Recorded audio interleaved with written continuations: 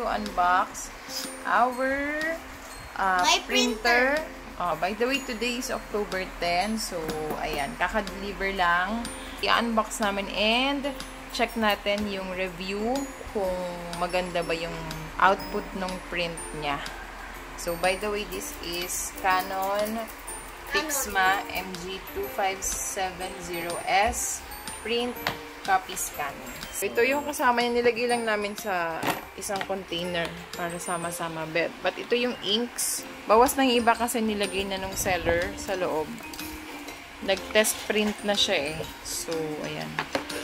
And, meron din kaming free na black kasi na-delay siya ng delivery dapat kahapon. Since, ayun, na-delay, nag-send na lang ng free ink. Ayan, open mo na tatay. Ayan, may nanggugulo, oh. Ayan, nag-purchase kami ng printer kasi kailangan para sa online schooling ni Verne. Ayan. Especially pag may mga modules. Wala pa kami actually na magandang pwesto pa. Itatry muna namin dito. So, connect lang namin siya sa laptop.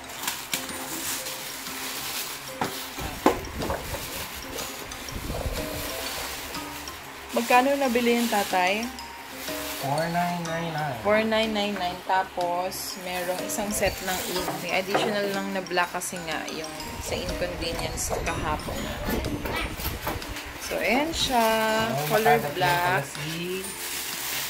Kalat si YouTube. So, tatanggalin daw to, sabi ni seller. Kasi mukhang baka tumapon lang. Baka tumapon. Nakakatakot pala dapat. Tatanggalin lang. Actually, naka-safety siya. Sinafety lang niya. Para hindi magtuloy-tuloy. So, ito yung unit, yung printer unit. And then, ito yung mga, ano tawag dyan? Ano yung CISS? Continuous Ink Supply System. Mas mahal yung... Mas makakamura ka kung bibili mo yung cartridge, pero diba mahal? In the long run, bibili ka ng cartridge. Yun yung mahal. Dito kasi, mahal to, pero mura to. Okay. Parang kotse yung diesel. Mahal yung sasakyan, pero mura yung diesel. May mabibili kang printer na 1.8 eh. Talaga? Pero, mahal yung cartridge, bili ka ng bili. Oo. So, diba? Yung free nga ng computer, yung desktop set namin, computer set. Parang 1,000 plus lang yun. Pero mahal yung cartridge. Okay. So, ayan. Kinonect na siya. Yung power. Ano ba yan? Power USB. at saka yung USB. Okay. Ito yung magkoconnect dun sa laptop. Laptop, buksan lang natin.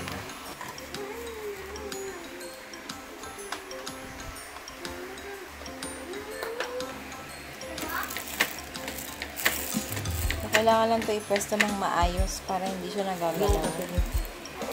Pixma.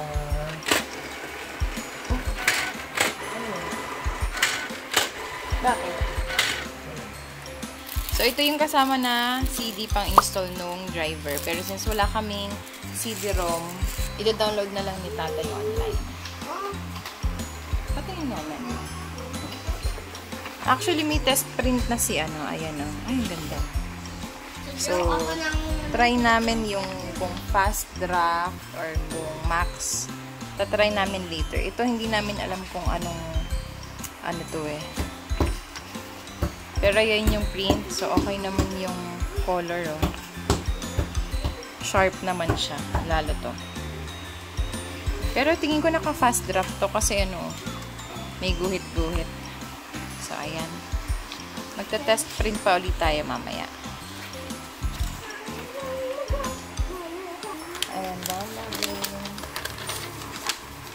Previously, so, unang sinaksak, ito. Turning on the follow the correct procedure. Okay, so yun na. Oh my goodness. Oh my goodness. That's your test page. Umayos ka maririnig yan. Windows printer test page. Execute. Printer so, ito yung Windows printer test page. Ayan daw. Align printer.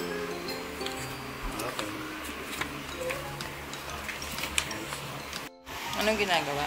Ayan yung color. Ayan, Yun yung levels niya. Yung color may kalahati. Ah, okay. So, Color tas black. nakamot mo dyan. Naayos na yung ano.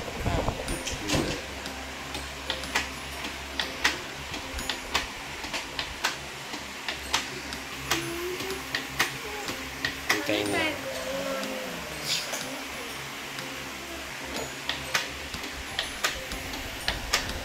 Medyo matagal siya mag-align. Ano size ba naman yun? Yun. Ayan. Let's see.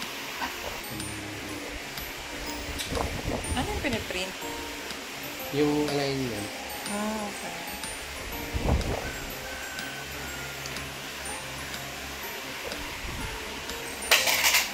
May printer ka na, kuya? Saya ka ba? Jesus!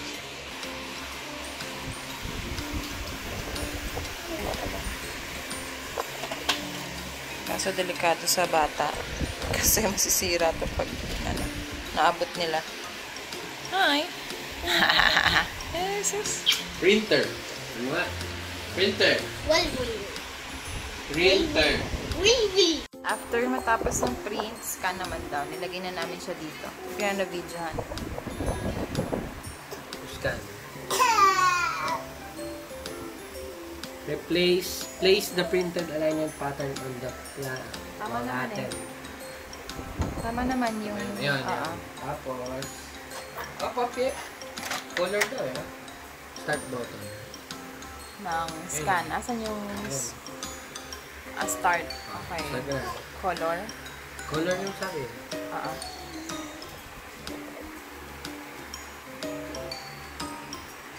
Ayan. You need to execute. Nata. Execute mo na. Okay na to. Tapos mo. Set up complete. Next. Do not agree.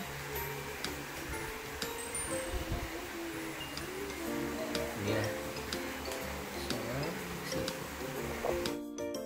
So, ayan guys. Try natin mag-print. So, ayan. Ito try natin. Kasi kailangan ko to for my online shop. Try natin i-print to.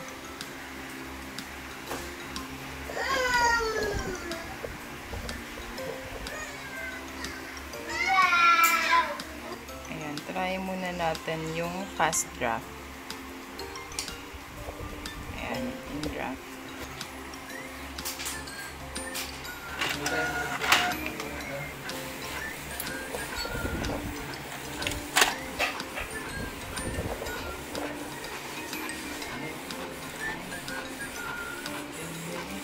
Ayun.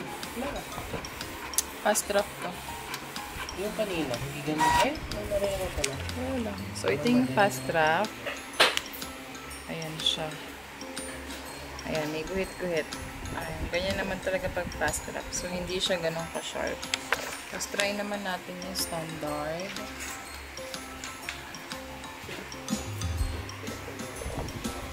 Standard. Okay, print.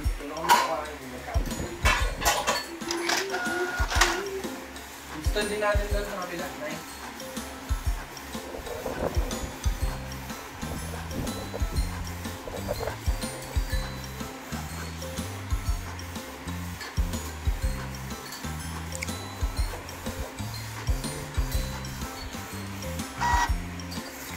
So, ito yung standard. Mas na siya, sharp na yung yung print niya. Ayan.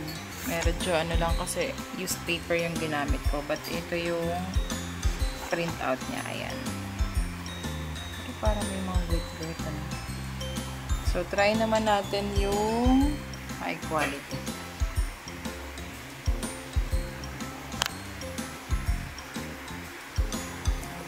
Plain paper na yung gagamitin ko kasi gagamitin ko siya for my online shop.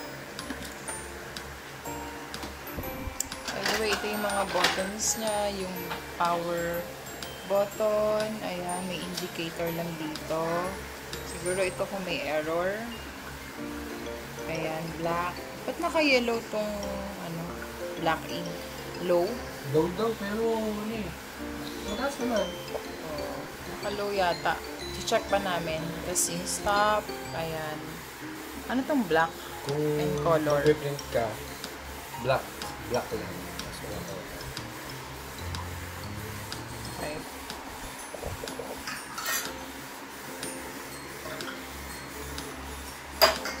Isla kuya.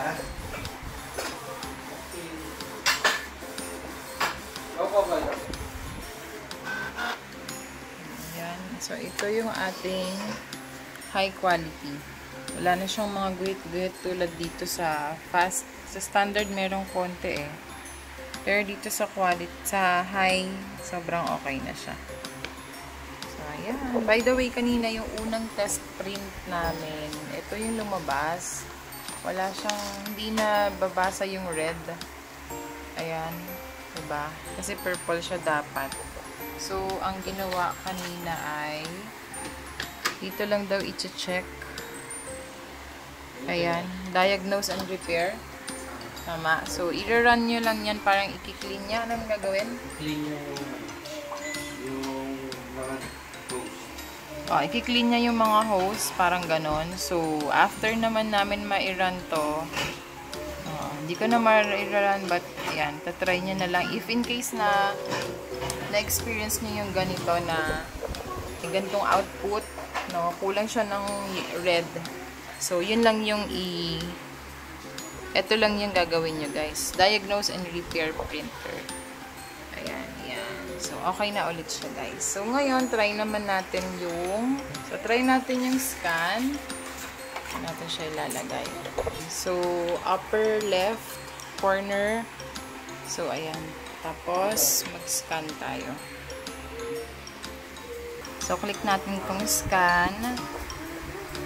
Okay.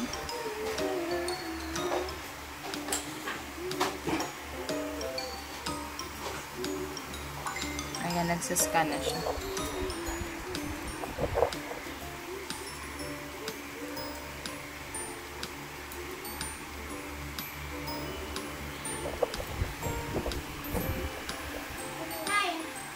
So, wait lang natin.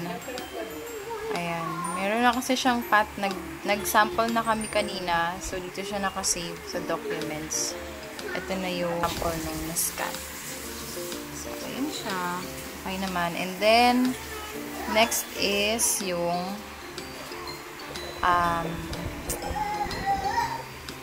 autoprint. Yung ano, tingnan natin yung copy niya. So, nag-try ako ng photocopy. Ulitin na lang natin. Pero ito yung, ano, ito yung, oh, white kasi yung nasa gitna. Ito yung output niya. And then, ito yung colored na photocopy. So, try uli natin. Hindi ko kasi na, ano, na-videohan. So, ito lang yung nakita ko. Ito yung pinotocopy ko. Ayan.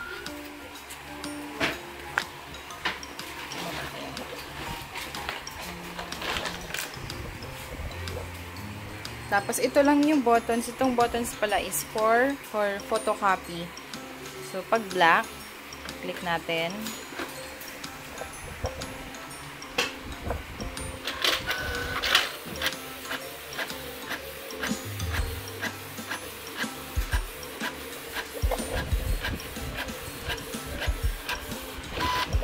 Ayan. Photocopy. So, ito naman. So, ito naman, for color naman. So, kiklik lang tong color. So, ayun guys. So far, okay naman yung kanyang output. Satisfied naman kami sa quality ng print. So, ayun. Okay siya for, ano, especially sa online class ngayon, since lahat puro printouts, ganyan. So, we recommend this kind of printer para sa mga ano natin, students natin and teachers. Ayan. Tingnan mo, Bio. Ganda. Ayan yung color niya. So, yun yung pinotocopy natin. Okay yung quality niya, oh. Maganda. Ayan. Happy na yung aming ano dito. Ayos ba? Kinder Schooler. Okay ba? So, ayun guys. Yun lang yung aming review for the Canon MG2570S Pixma. So far, okay naman siya. Pero converted na pala to CISS. Na-convert na siya to ganyan para ang advantage niya is mas mura when it comes to ink kasi i-refill mo na lang siya. Unlike kapag may cartridge, may kamahalan. So, I'm not sure pero yung sa pagkakaalam ko nasa 1,000 above yung cost ng cartridge inks. So, ayun guys. So, yun lang po. I'm going to end the review. And if you have any questions, just comment down below. And thank you for watching.